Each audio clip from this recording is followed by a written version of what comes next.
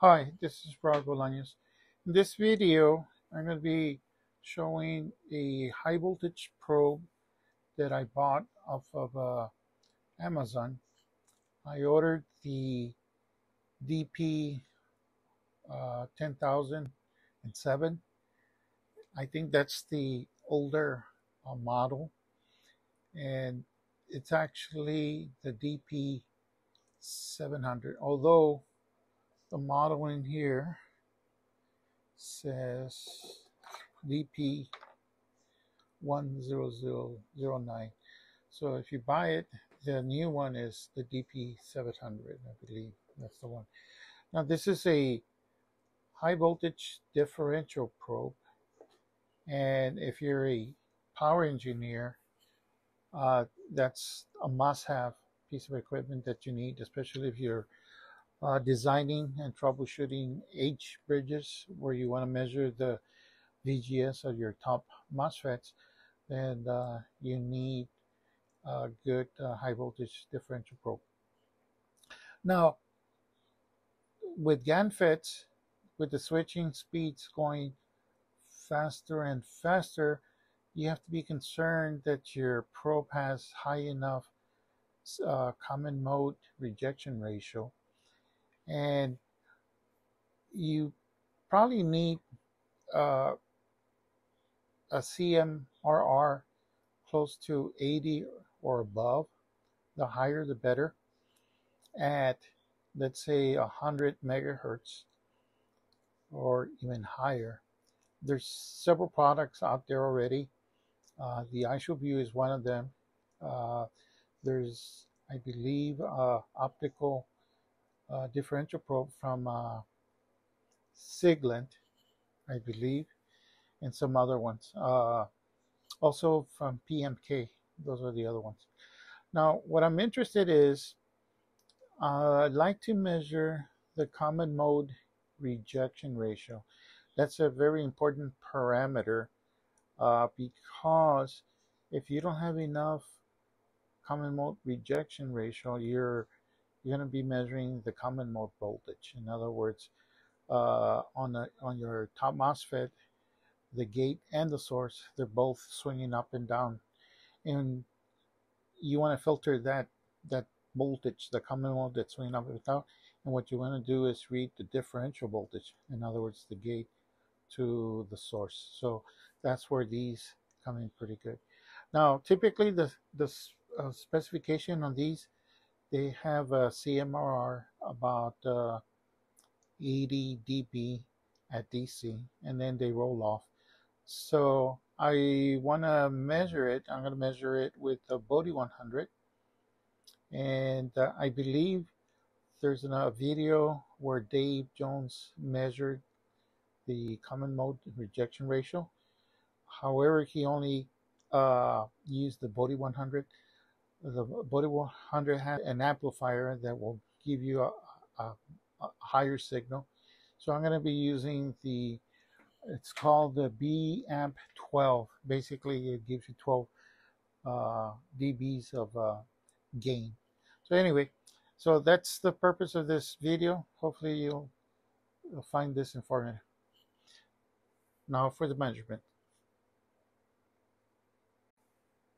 Okay, let me talk a little bit about this differential probe. This is a 700 volt peak capable, and you can switch it down to 70 volts. So if you're measuring a differential voltage within those range, then this is the probe that you need. And then the final would be that it has a frequency bandwidth of 100 megahertz.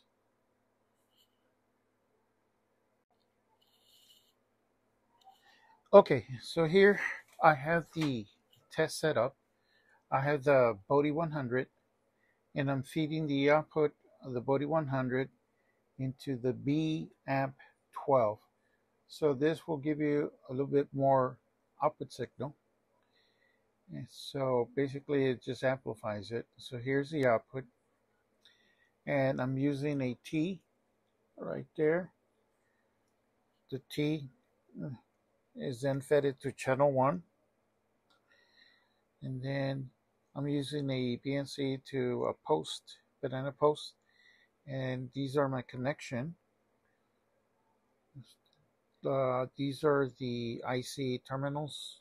I'm using these little terminals, and I can slip them into the 22 gauge wire.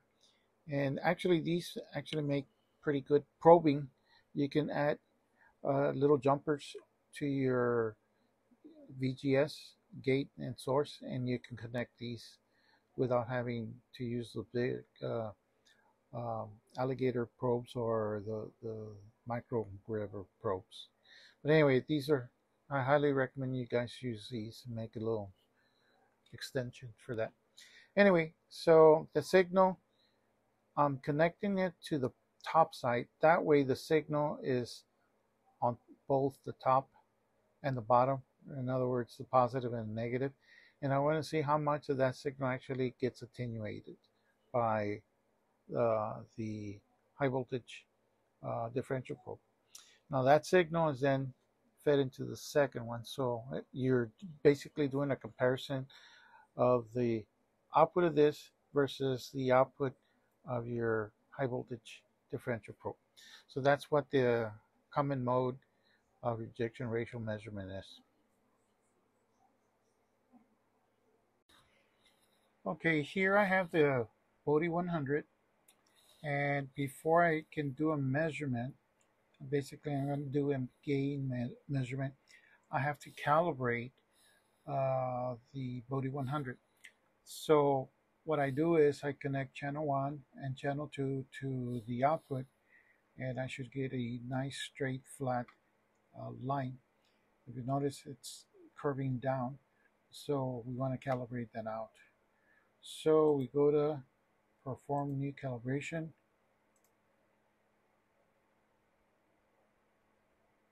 Press the gain calibration.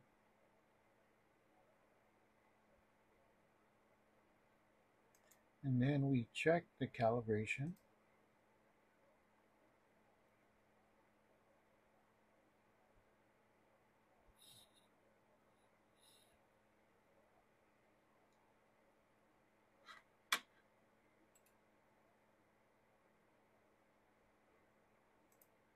Okay, so it's nice and flat.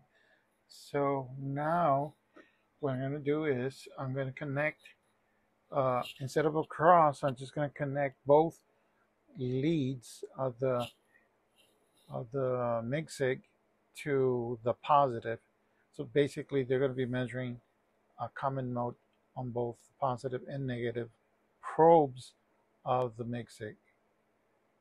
And basically we want to see how much it'll reject the common mode noise. Okay, so now I have it connected there, and I can increase and go to 4 dBm. There's a little bit of noise here. Okay. And I'm also looking here, make sure that I don't overdrive it. If I overdrive it, okay, let's see, there it overdrives. So let me go back to 6. And the more signal you have, the less noise you're going to see in this plot right there. See, that's a little bit too much. So let's go to 4 dBm. So channel 2 doesn't have any attenuation, but the receiver 2 or channel 2 has 30 dB attenuation. Okay. Oh, let me check one more thing, just be sure. Since the probe is a 20 to 1 or a times X, make sure that that's at 20 to 1, so it is correct. So if we measure at 1 megahertz, we got about negative 79.5 dB of attenuation, which is very good.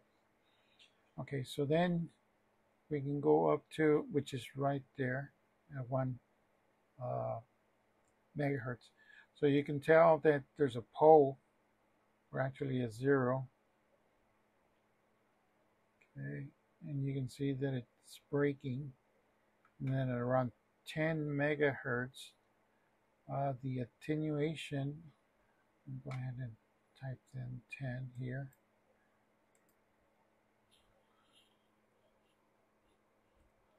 Okay, so the attenuation at 10 megahertz is 51 dB.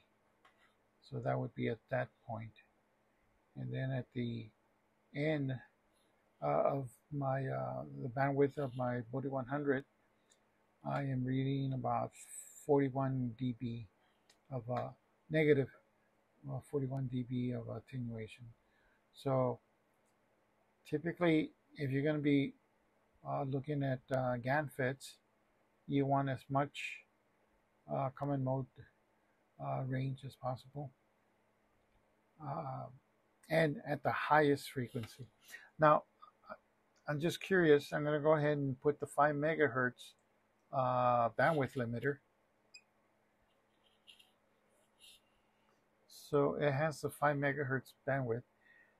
Now you're limiting the bandwidth, but you do get a little bit more common mode attenuation. The 10 is almost 60 dB, and the 50 megahertz is negative 55. So that's interesting. So I'm going to click it off. Oh, let me go ahead and save this.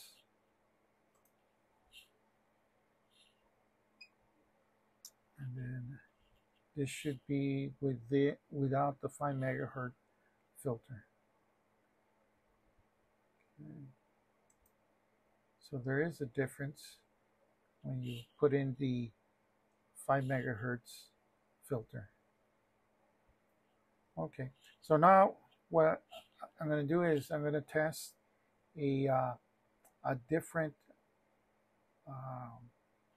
differential probe, and I'm interested to see what is the difference. Okay, now I have the Pico Technology differential probe.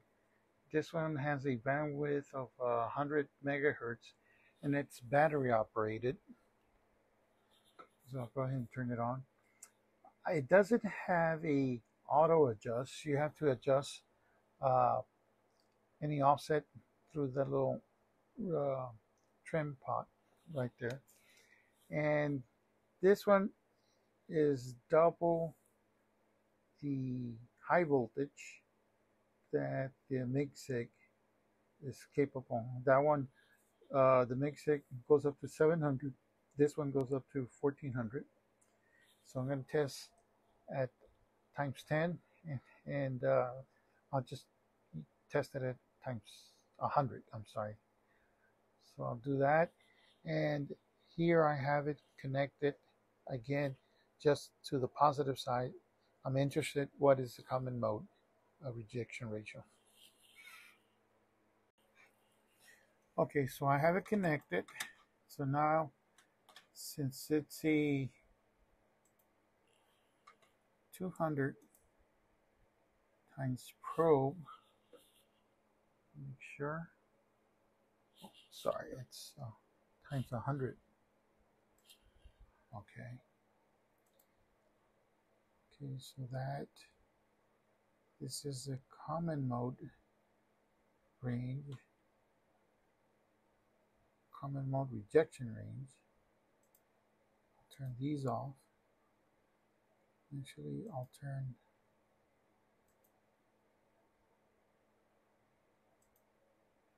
so this should be the Micsig.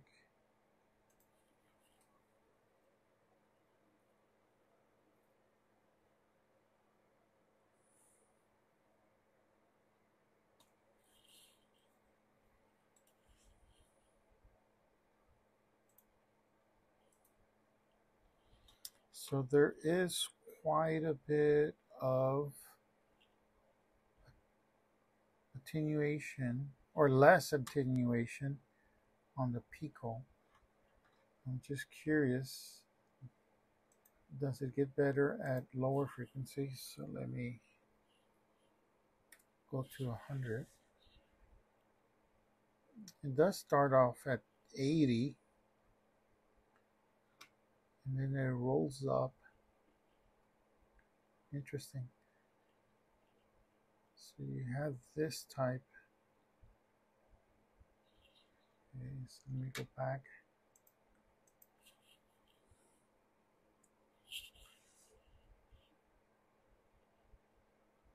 Okay, so at the higher frequency, at about 100 kilohertz, it's around 50-ish, 52. 1 megahertz right there says 51, negative 51 dB.